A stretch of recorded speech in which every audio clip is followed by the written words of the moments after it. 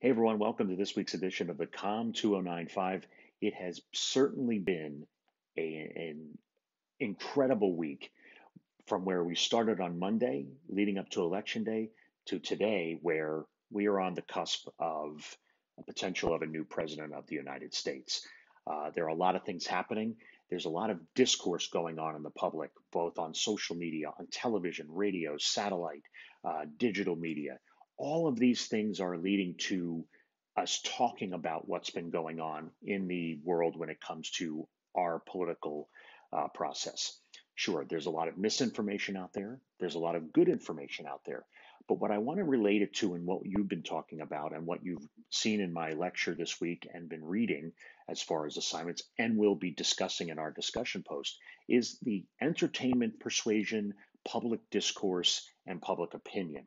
Now, a lot of what I talked about in the lecture part of this week that you may have already seen is about how entertainment helps to inform us and maybe give us a better opinion of something. For example, if you watch the show Blue Bloods on CBS, that is giving you a better opinion of the NYPD or police in general.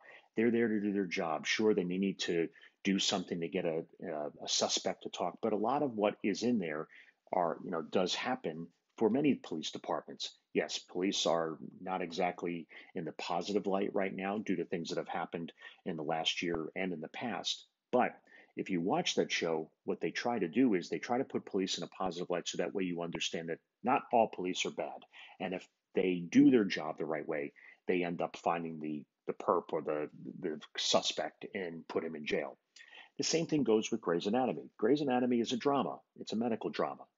A lot of things that happen in there are real life. There are surgeries that have happened.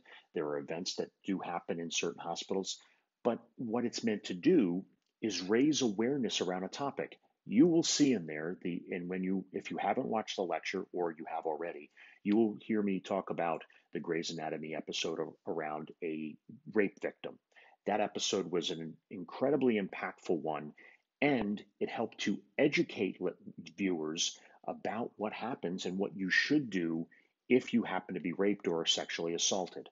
It was important because the amount of people that learned more about RAIN, the sexual assault activist network, and it gave you an idea of what you need to do should you be raped and where you should go, what you should be doing. It put people in the shoes of that assault victim.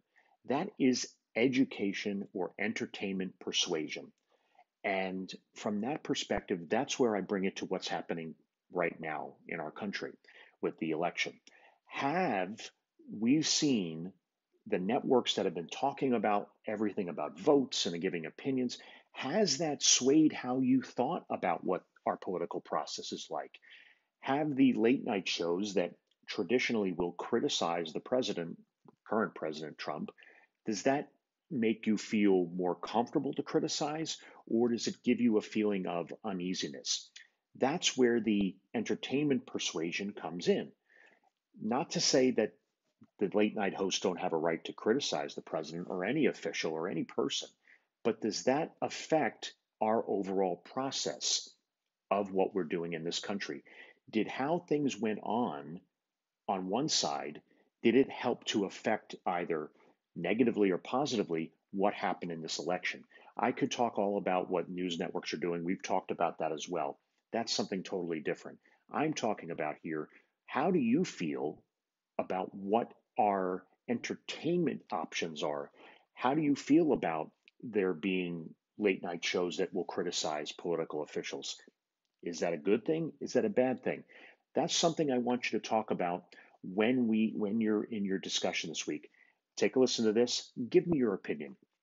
Do late night shows, do we have too much of a disrespect for politicians? Have they brought it on themselves, or has Hollywood or entertainment in some way gave us free reign to criticize those in Washington, D.C.?